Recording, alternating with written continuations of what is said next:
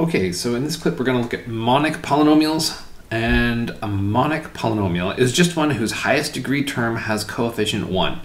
So there's actually really nothing interesting about this. It's just a handy way to normalize. It's just like saying, hey, if we're going to deal with eigenvectors, let's take an eigenvector that's a unit vector, because it'll make life easier when we do something later.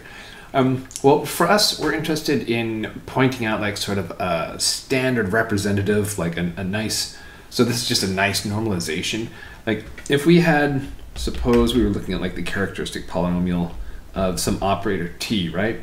And so this thing has got some representation as a0 plus a1z plus up to an z to the n. And it's also got some representation as c0 z minus lambda 1 z minus lambda 2 z minus lambda n, where those are not distinct eigenvalues necessarily. That's all the eigenvalues. Yeah. Okay. So then you can do things like, okay, well, how if we wanted to have sort of like, since we're in a vector space, and so you're allowed to take any scalar multiple of an element and it's still in the vector space, what's sort of the standard canonical thing to do? Well, you could say something like, hey, I know, let's divide by a1, or sorry, a0, right? And so then this one, if you evaluate it at 0, you get 1, right? So you can say, oh, let's take the representative of a polynomial that satisfies the property that it's 1 at 0. But then what do you do if a0 is 0? Well, then you're in trouble, right? So you can't do that. Okay, so that might not be the best way to try and come up with a standard normalization. But if I went with 1 over an, where n is the degree, then it's the coefficient of the term of highest degree is going to be non-zero by the definition of degree, because the degree is the exponent with the highest exponent whose coefficient is non-zero. That's the definition of it, right?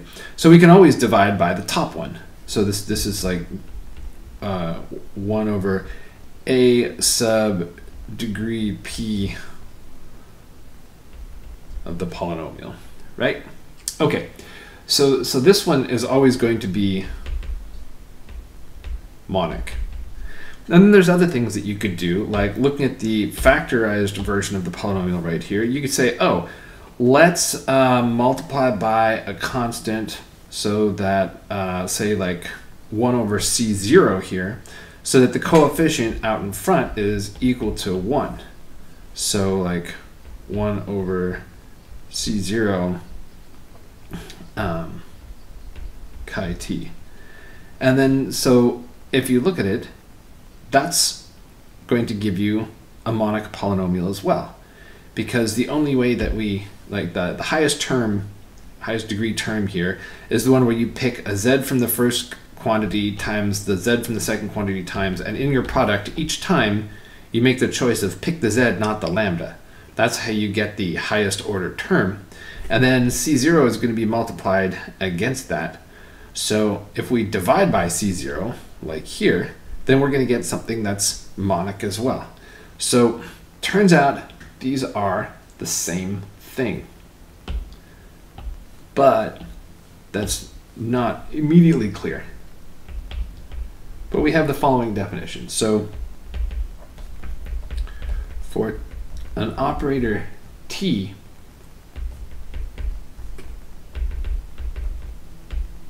the minimal polynomial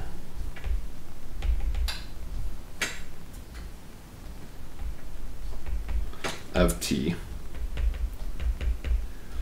is the unique monic polynomial. See, if I didn't have the word monic in there, then there'd be no way to get uniqueness. It's the unique monic polynomial, and we'll call it pt, so it's a polynomial.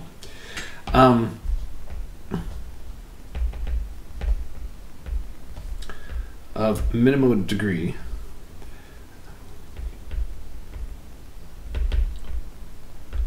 which satisfies pt of t equals 0. Okay. And so then the question is this a well-defined thing? How do you know that there exists a unique minimal thing that fits the bill? Well, that's our theorem. And so the theorem says that if we have an operator t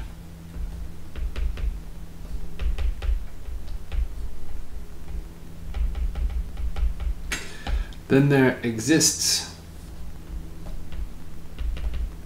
a unique monic polynomial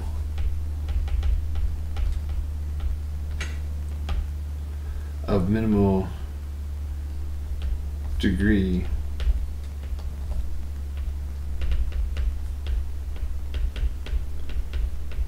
for which p of t is the 0 operator. Okay. So that's just saying that the definition is, well defined. Okay, and so for the proof of this guy, let's see. So for the existence part, let's take zt to be the collection of all polynomials such that p of t is equal to 0 and which are monic. Okay, so now this zt set, this set zt of polynomials, is non-empty by the Cayley-Hamilton theorem. And so that's just, as we pointed out just a moment before, 1 over an chi t is an element of this set, right? So it's monic and it kills t. Or t kills it, depending, I guess, on how you want to think about that. Okay, and then since the degree of p has to be at least 1, because we're talking about vector spaces which are at least one-dimensional,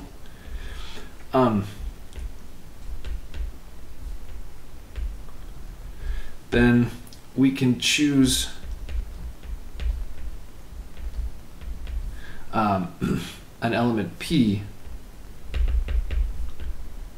with the degree of p minimal. So in other words, that it's a non-empty set, and the options for its degree are 1 or 2 or 3 or 4 or da da da da up to some fixed finite n. And so amongst those possibilities, there's just a finite number of them, so there has to be a minimal one, so pick it. And then since it's in there, since the polynomial is in there, then in zt, then that means that it's going to have that corresponding degree. So when I say the degree of p is minimal, what I mean is that if, say we call it m, then what that means is that if degree q is strictly less than m, then q of t cannot be 0. Okay, that's the notion of minimality that we've got here. Okay, so now we do uniqueness. So there's definitely 1 in there of minimal degree. How is there not more than 1? Well, if q is also in here,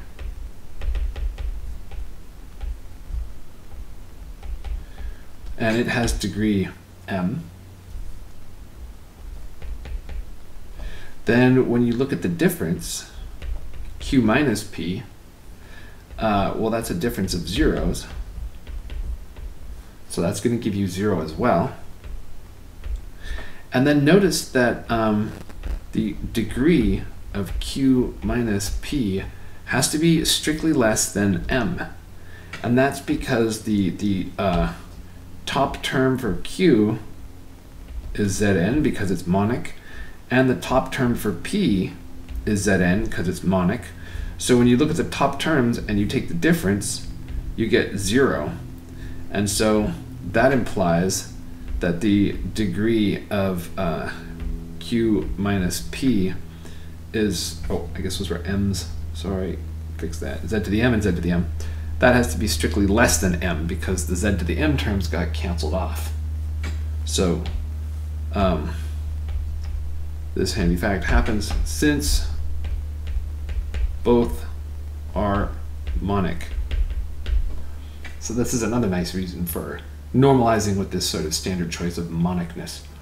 Okay, but then that's a contradiction, right? So by what we know over here, that can't happen. This can't happen right here. Okay. So P has to equal Q. Okay, now if you've looked at the book, you've noticed that the proof of this theorem in the book is like a page long. And here I did it in 4 short lines. So I was cheating. How'd I cheat? See if you can figure it out before finding the answer in the next clip.